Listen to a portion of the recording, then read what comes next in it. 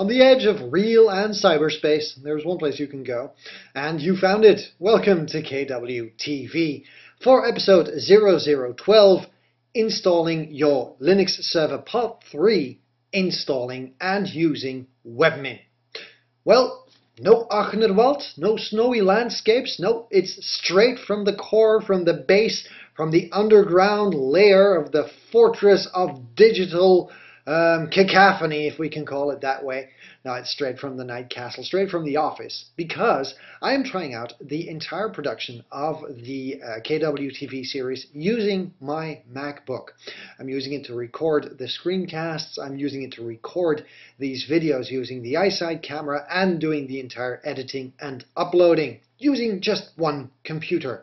Why, you ask? Well, in a few weeks I'll be going on holiday, and well, we might just shoot an KWTV episode in the south of France, and we have to test it out before it works, shouldn't we?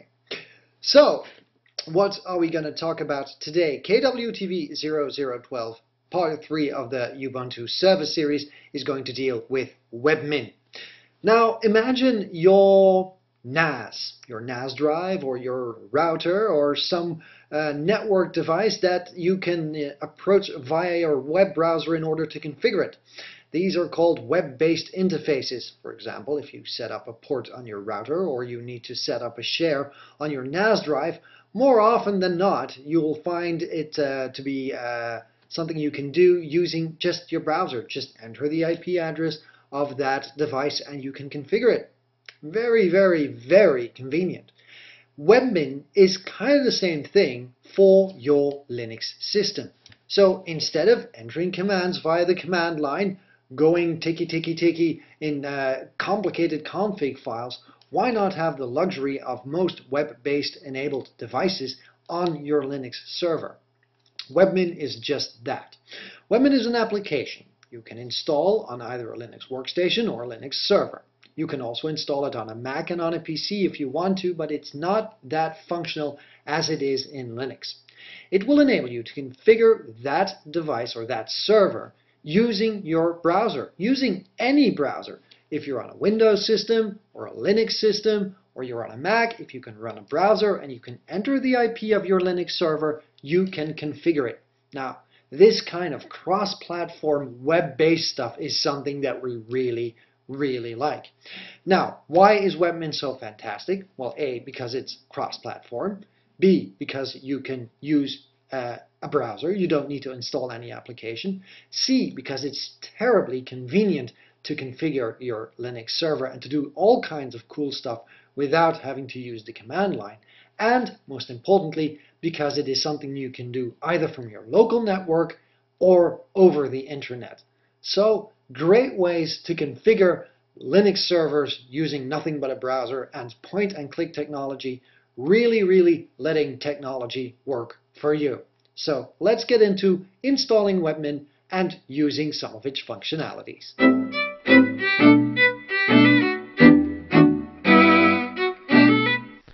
On the edge of real and cyberspace, there's one place you can go, and you found it. Welcome back to KWTV. Today we're going to do part 3 of our server series where we continue to take a look at how to set up and control our Linux server.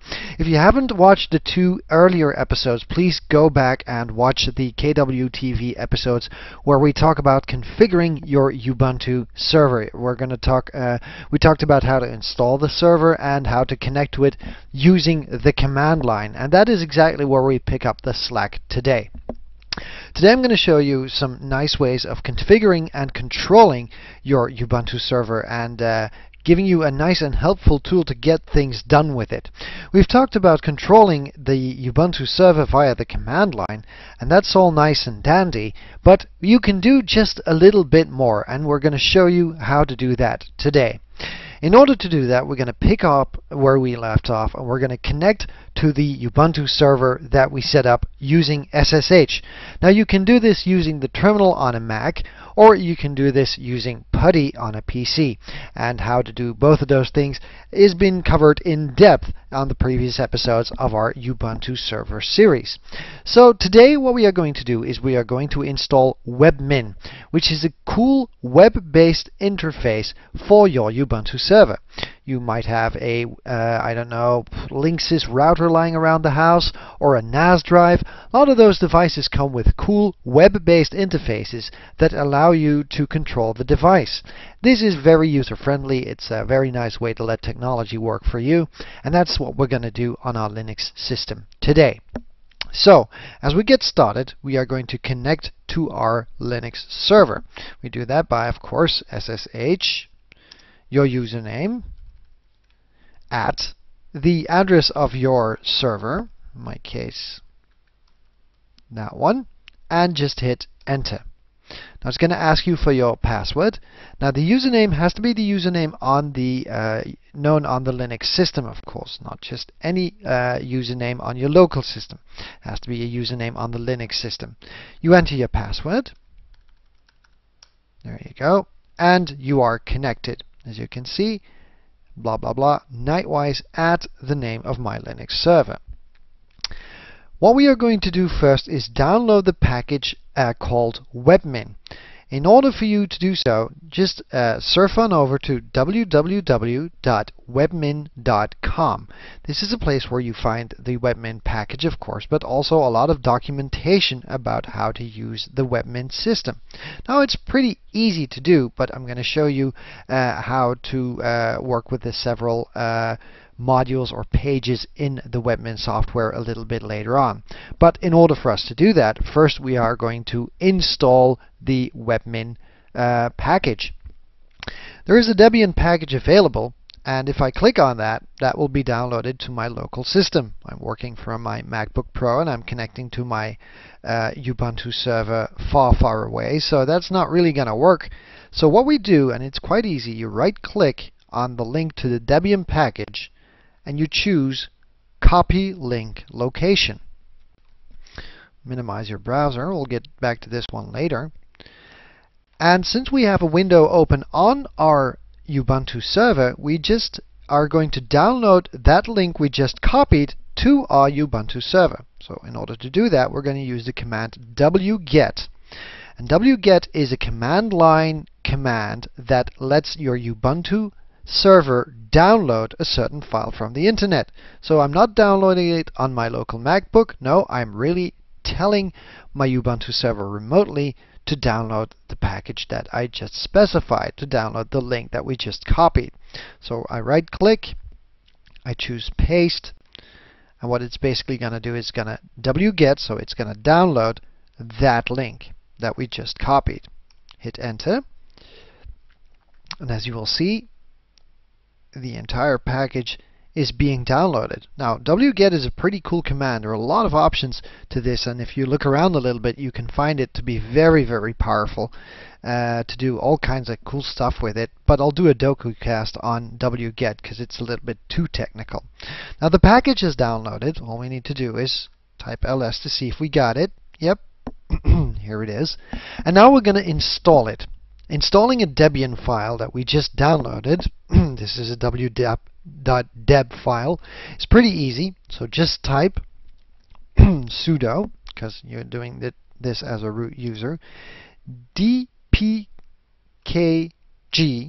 space, which means depackage, -i, which means install, and just type webmin, and then hit the tab key, because your computer, your server, will actually type in the rest of the command.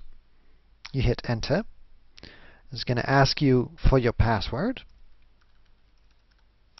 Hit password. And it's going to unpack that entire package.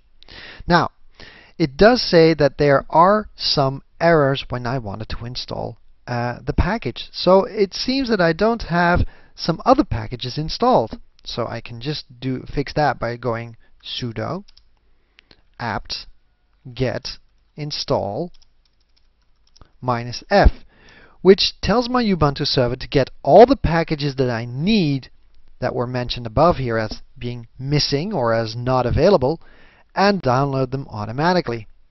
Just hit yes, and there it goes.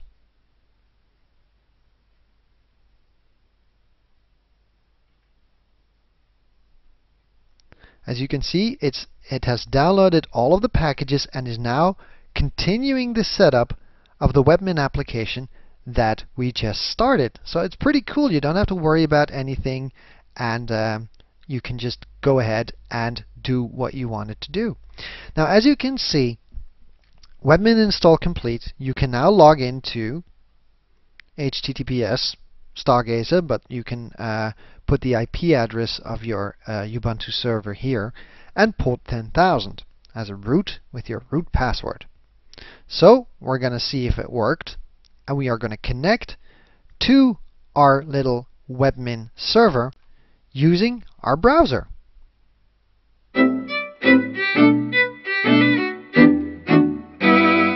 Okay, we have installed Webmin. Time to go and use it. So instead of a cute little command line window, we can now switch to our nice little web browser and enter the address of the server that we have. HTTPS, because it's a secure connection. Good thing, that means that the traffic between this browser and your Ubuntu server using Webmin is secure. Nobody can sniff it. // the IP address of your Ubuntu server, 10.0.10.105, and the correct port number, 10,000.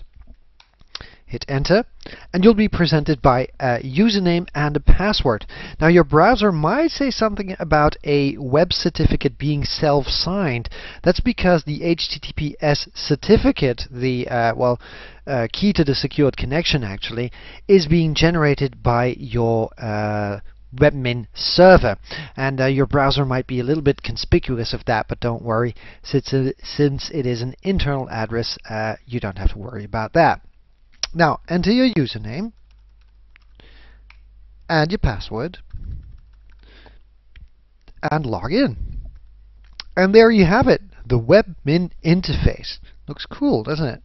So, you'll get a dashboard right away. So you have your host name, your operating system, but the most important thing is how much memory is available, how much memory is used, how much disk space is available, and how much disk space is used, which is, that's pretty convenient if you can just, look at it from the top of your head.